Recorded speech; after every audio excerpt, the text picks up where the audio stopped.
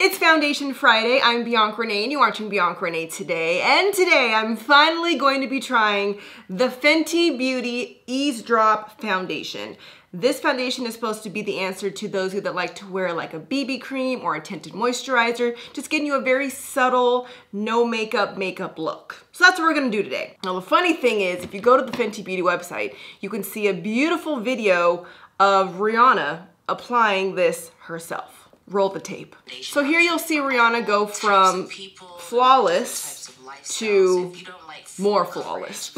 Like, it made a very subtle difference because she's already so gorgeous. So, I mean, I'm no Rihanna. I actually have some flaws to cover up today, so we'll see how this does on non-perfect skin. But it does come in 25 shades, so it says if you were able to find your Pro Filter foundation color, there's a shade for you. I originally bought the wrong color because I used the Sephora foundation matcher and it gave me a shade that was too dark. But if you just go straight to the Fenty Beauty website and you look up your Pro Filter foundation, it'll tell you what range you fall in between. So I'm wearing number 15. It says it's going to pair well with your skincare and your primer. So I already have on my moisturizer, but I'm gonna add the Fenty Beauty Pro Filter Soft Matte Primer first.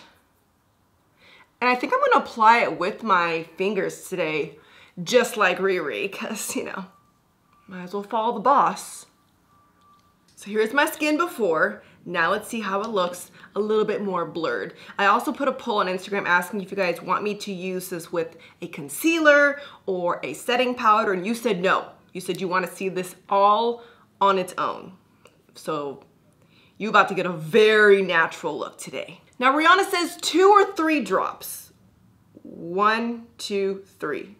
That's it? Okay, let's just do one side. Mix it together. Let's just press it into the skin. This is a very good color match for me. Let me just try to do one side. Perfect match. You almost don't see it at all. Do you guys see a difference? Almost too natural. I don't think I see a difference. Now let me try with a brush and see if we get some more coverage. So I'm gonna put a couple drops on here and then kind of, there we go. Yeah, I don't know about the finger application. Oh yeah, much better. Now I see a difference. It's gonna lightly buff it on there. And it says for a light to medium coverage, long wearing, sweat resistant, and transfer resistant. That's better. I really didn't notice a difference at all with just my fingers, but I do like how it's looking with a brush. Let's see if it can cover up this little blemish I have here. Nice. Now let's add some more to the other side. I'm honestly not a tinted moisturizer BB cream type of girl, but I really think that's just because it's from my past insecurities of having acne for majority of my life. So I'm just so used to full coverage, long lasting, all day wear, cover up all my acne that I don't even know how to act with a light coverage anything. So I just have to kind of get used to and remind myself that I don't have that acne anymore to cover, so I can get away or at least feel comfortable in a light coverage cream foundation. But I think I'm just brainwashed into thinking that I need full coverage. Okay, that's nice. This is not the first time I've used this foundation. I've been using it with a sponge, but I think my favorite application is by using a brush. It hasn't lasted very long on my skin, like for a day-to-day, but I'll try it again today and like really pay attention this time. But right now, that does look really good, very natural, perfect color match. So since you guys told me I could not add concealer today, I'm gonna add a little bit more under the eyes. I did notice and learn that when you're using a BB cream, tinted moisturizer, something very light, you gotta be careful with what concealer that you use. So the concealers I were using were just too harsh to blend in with this light foundation. So just remember, if you're using a light coverage foundation, use a light coverage concealer, because the full coverage concealer and the light coverage foundation is gonna have you looking crazy. All right, not bad. I would look better with some concealer. Let me check the poll one more time to see if the vote changed. 43% of you said with concealer, 57% said without. 35% of you said use with the powder, 65% said no powder. Fine. But let me continue on with this no makeup look that I honestly haven't really mastered, so we're gonna just do this together. So I'm gonna add a little bit of color to my cheeks. This is by LYS, the Black-owned brand from Sephora, and it's a cream blush, which I don't really use all the time, but I just feel like this is a very like finger type look. So blend this on my cheeks. Just a little color.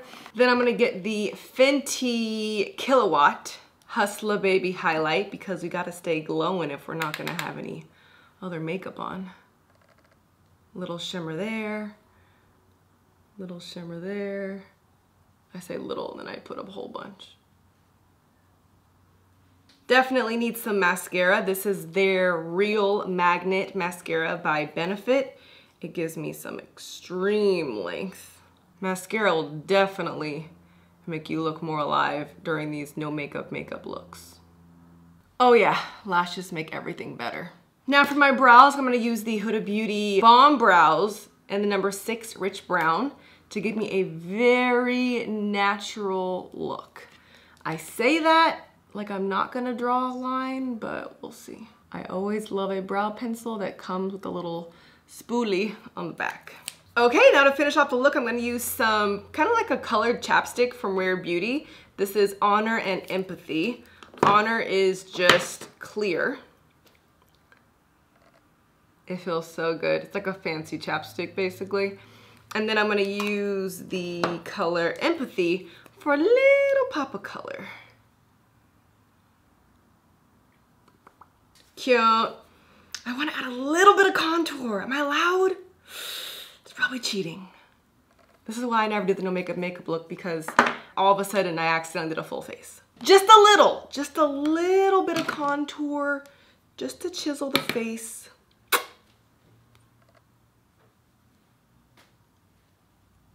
Okay, I'm done. And that is my very simple no makeup look. So now let's see how I look compared to before.